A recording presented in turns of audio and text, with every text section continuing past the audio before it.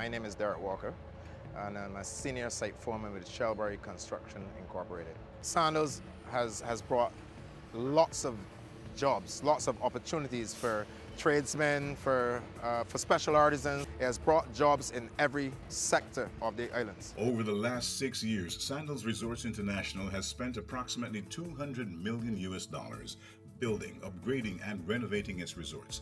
This boosts the regional construction industry, increases airlift, creates jobs, and strengthens regional economies.